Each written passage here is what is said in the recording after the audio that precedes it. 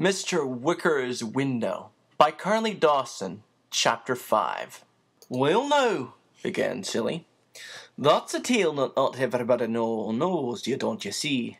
And Mistress Becky would not be cared to be reminded of it, mark you, for reasons I shall shortly tell. His eyes, humorous as they were, took on a shrewdness under their sandy brows, as if judging the character of the boy before him, and his ability to keep a secret. First and foremost, he said, I had best know who I am. He leaned back and hooked his thumbs under his armpits in a prideful gesture. My lad, said Ned Sinley, thrusting out his chin, I am a member of the Mirabelle's crew. The Mirabelle? Chris exclaimed. Why, that's the ship in the bottle. Aye, agreed Sally, nodding sagely. The motto of it's in a bottle right enough, since it's myself that made it. The last trip home from the Chiny seas. You made it yourself? Chris breathed, looking aghast at the gnarled, knotted fingers, thick and roughened by work and weather, picturing to himself the delicacy of the miniature ship that lay so snugly in its transparent walls. How in the world could you get in inside? He asked. Ned wagged his head. Ah, 'tis a trick, and a tedious thing, no mistaken, but there's time and to spare for it, coming home from China. China? You've been there? What's it like? Chris wanted to know, his eyes eager. Sally smiled at him, a snaggled-toothed, friendly grin. There's a tale for another time, my boy, for there's much telling there. You wanted the story of Becky's fine hat? Yes, yes, Chris urged, before she comes back. Well, now, began Sally.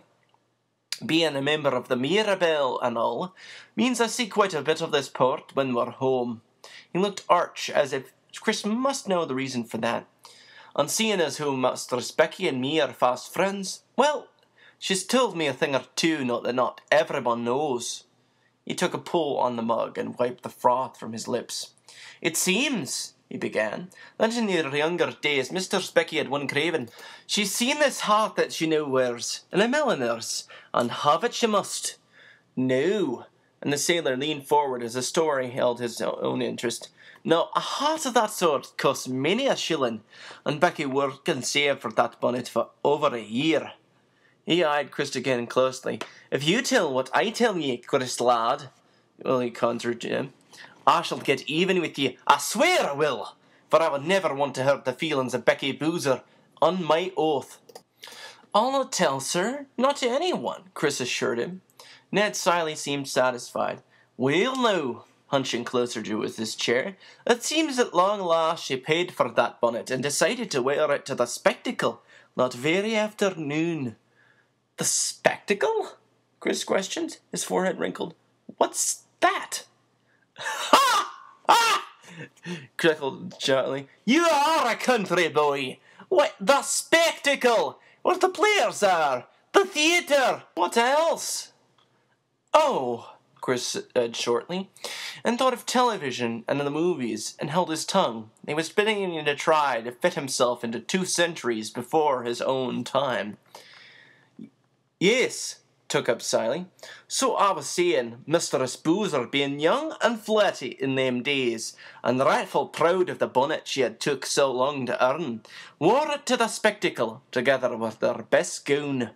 Now, as you seem not acquainted with the theatre, me lad, let me tell you that we give it here in any hall standing vacant, and out of doors in fair weather. We see the benches in the rows for those that pay for seats. He pulled out an evil-smelling clay pipe and stuffed it with tobacco, tamping it down with one grubby forefinger, and when it was well lit, pointed the stem at Chris by way of emphasis.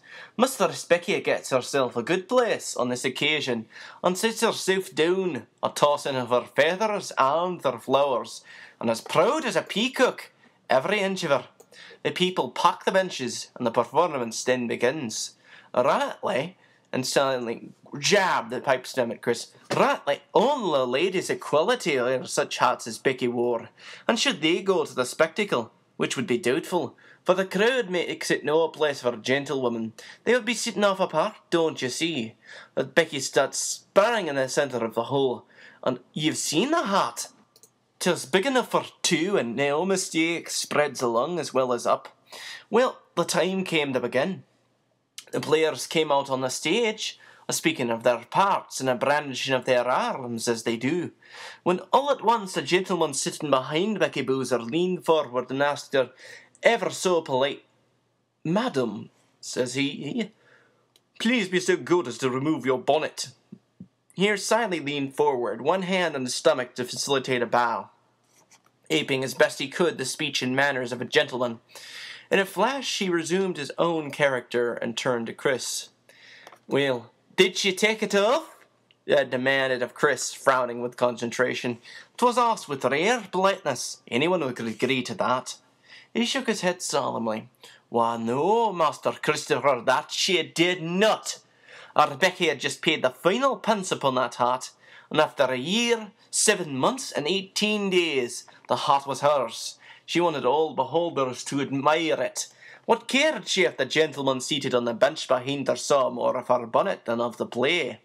In Becky Bowser's opinion, 'twas more than fair exchange. So she tossed her head, did Becky, and dared not even a reply." Sily tossed his own sun-bleached thatch and pursed up his mouth in imitation of Becky. Then, with another change of grimace, he shunted up his eyes to signify the growing intensity of the situation, and leaning halfway across the table, shoved the Plush's pies and goes out of the way with his elbows. His deep voice sank to a husky whisper. "So the performance went on. Never a glimpse of it did the poor gentleman see, seated as he was behind our Becky Boozer. So once more he bends forward and he speaks at her ear, urgent-like." Sally's eyebrows rose and fell with his agitation. So strong was the grip of the story upon him that it was evident that he fancied himself at the play and could see the whole thing before him as plain as day. The poor gentleman says again, he took up, "Madam," he says, "I beg of you, please to be so kind. Nothing of a spectacle can I see. Please be so good as to remove your hat." "And would you believe it, my lad? No!" Ned Siley shook his head from side to side. No, you would not." He leaned back, waving his hand, and as if to wipe away any lingering doubt in Chris's mind. Mr. Rebecca Boozer was that proud, that not for all the world would she remove her bonnet. Dear me, no. She tossed her head again, feeling all them plums a-tossing too, and sat up straighter than before. And she a tall woman. Master Sally took a red bandana handkerchief from his coat-tail pocket and mopped his face, so excited and heated had he become at his own telling of the tale. Then once more he leaned forward confidently. "Well, little did she dream, our Becky Boozer, for when she tossed her head the second time and made no motion to remove her hat, the gentleman bent toward her, and no doubt as once for her alone, and this is what she said." Ned Sally's blue eyes popped, and he cupped his hand on the side of his mouth so his words could carry no further than the few inches dividing the boy and the man. He said, "And so she told me it did sound like a roar of thunder, though no one else did seem aware of it." "So then, Rebecca Boozer, wear your hat," the gentleman said. "The devil himself shall have no power to take it off on you."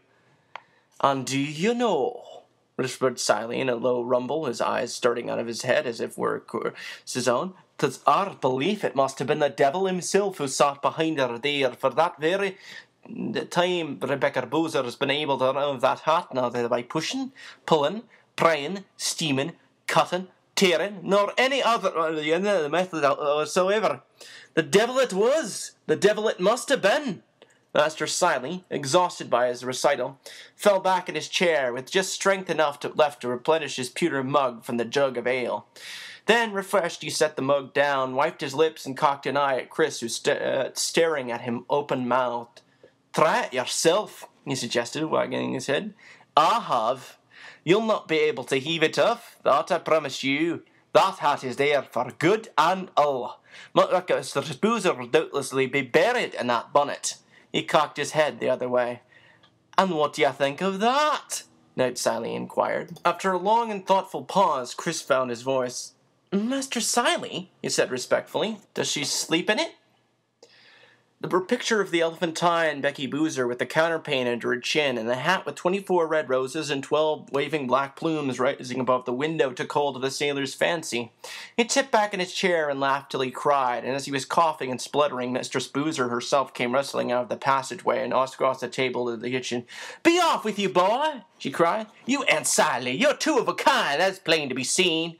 She looked from one to the other, and Chris decided it was a good thing for him that Becky likened him to the object of her doting. Master Siley. "Get along with you!" she cried again, pulling Chris up out of his chair by his coat collar. "You are wanted by the master in study, so look sharp. It's down the passage and to your right," Becky said. "And knock before you go in." Chris started off, but in the dusk of the passage he looked back in time to see Becky Boozer lost in tittering giggles and wild blushes as Master Siley reached up as high as his arm would go, chuckling under his chin. Mr. Whicker's Window by Carley Dawson, Chapter 5, End.